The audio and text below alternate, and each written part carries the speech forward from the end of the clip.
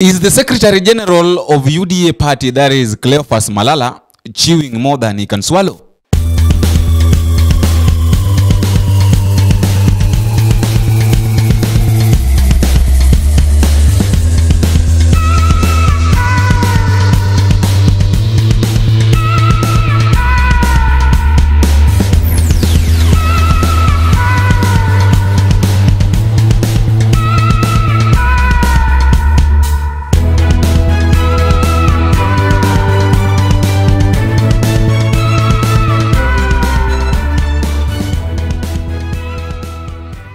Welcome back to Vana Media. My name is Boniface Owino, and as usual, I'm going to be your host for today.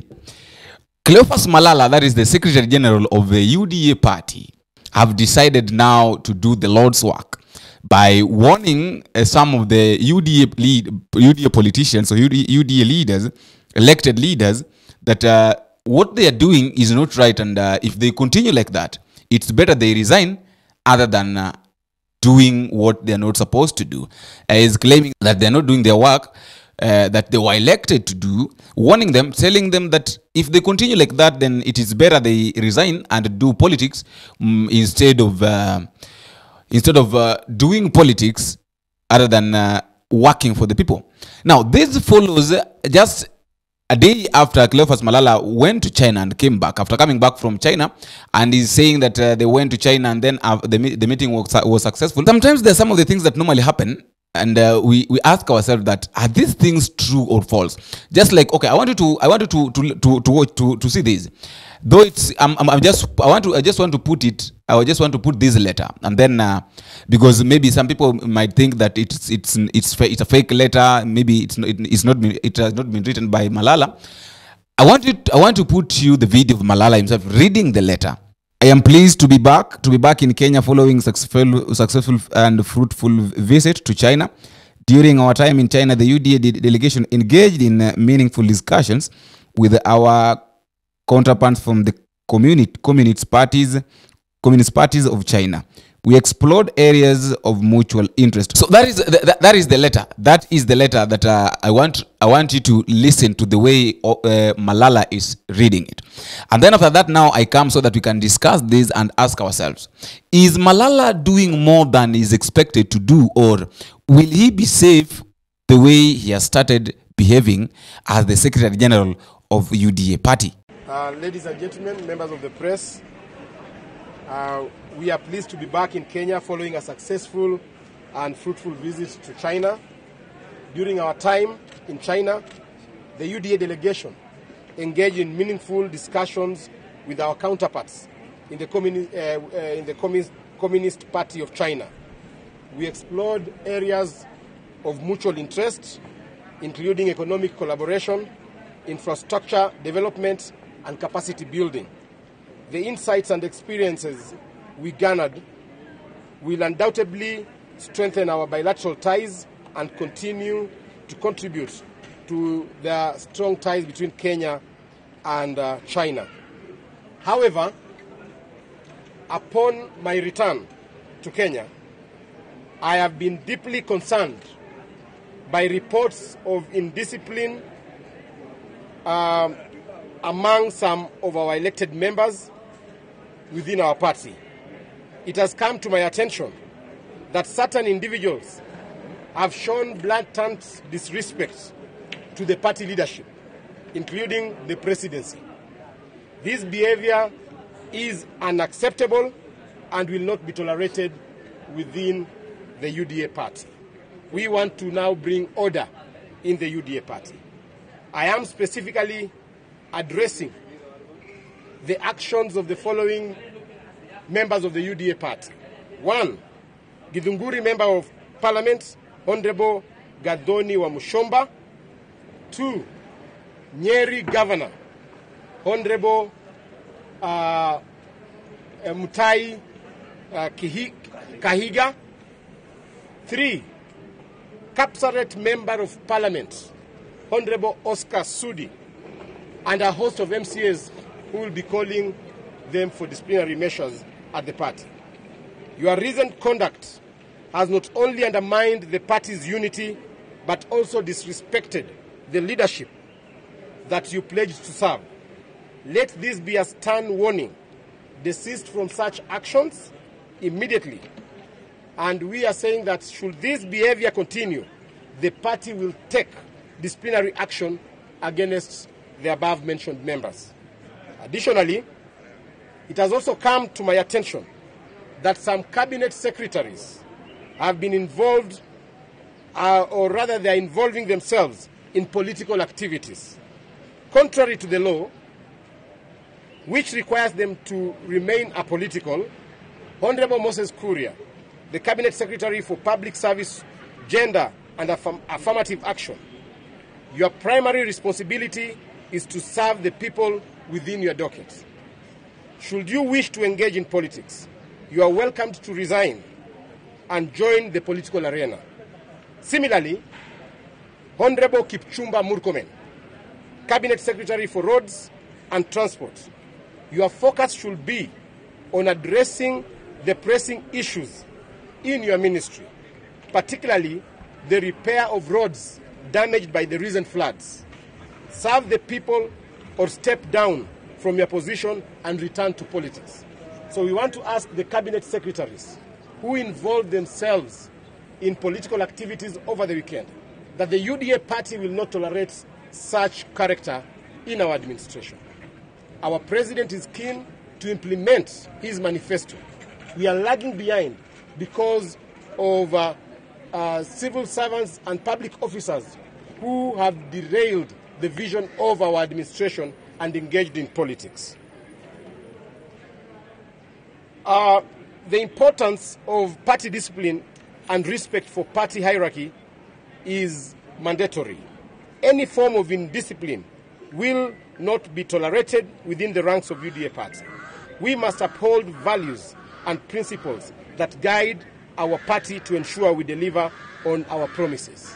Lastly, we have certain groups within the UDA party that are fueling the disunity in the UDA party. And I want to call upon the communications teams within the office of the president and the office of the deputy president. Kindly stop fueling disunity in the UDA party. We want to call upon both communication teams to work in unity and stop antagonizing each other.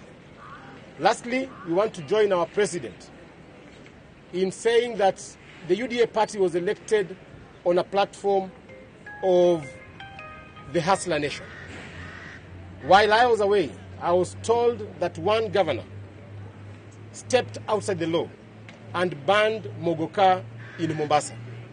On behalf of the hustlers and the Mogoka traders and the consumers of Mogoka, we want to ask that governor to operate within the constraints of the law. Mogoka and Mira are synonymous in content, and they have been approved. We even export them outside this country. And therefore, we are saying that the traders that are involved in Mogoka business should also operate within the confines of our law. Make sure that you have warning signs, just like a cigarette. When you smoke a cigarette, we know that it has harmful effects to your health. But there is a warning there. Cigarettes, alcohol are goods that are not supposed to be sold to people under the age of 18. Similarly, the traders of Mogoka should also observe the measures that have been put in place by other goods to ensure that they put warnings to where they are selling their goods, and also to desist from selling the goods to citizens under the age of 18. Now let us talk about that letter. That letter, inside that letter, contains a lot of serious warnings. The warnings that are directed to people like Oscar Sudi, Kipchumba Murkomen, Moses Kuria, Gathoni wa Muchomba, and Governor Kahiga, telling them that if they can't work, if they can't do what they were elected to do, then it is better for them to resign instead of taking respect, or maybe instead of not showing respect to the UDA party leaders. Which UDA party leaders are we talking about here? We're talking about Deputy President Gachagua together with the president himself. Now, I want us to ask ourselves this question. Because, okay, according to me, the way I've read that letter and I've understood it, I realize that this letter has not been written directly by the Secretary General. It is the discussion that they've had with the party leader. When I talk about the party leader, we know the person that I'm referring to. This thing is something that they've discussed. It is only that the party leader didn't want to go direct to speak out, or maybe he didn't want to take it out directly. But this, you know, every letter that is written by the Secretary General of any party, it must have been a discussion between the party leader and between all the party officials before it comes out publicly to be read to the public. So my thought is this, that President William Samoei Ruto, I'm not blaming the president, but I'm just saying that President William Samoei Ruto is doing what he knows very well. This is something that he knows that is happening, because you can't just tell us that Secretary General will come out and read things that involves the party, yet we have the party leader, and we assume that the party leader himself does not know what is going on. So this is the thing. President William Ruto wanted to pass information or to pass a message to these people, telling them that they should stop making too much noise. They should stop doing politics instead of working. But now, this is the only way that he could have passed the information or the message. Because he knows that when it come out publicly to criticize them, people will start saying that he's biased, something like that. But I don't know what to think. Another thing that we have to understand here is that it is only Cleophas Malala that is going to be attacked.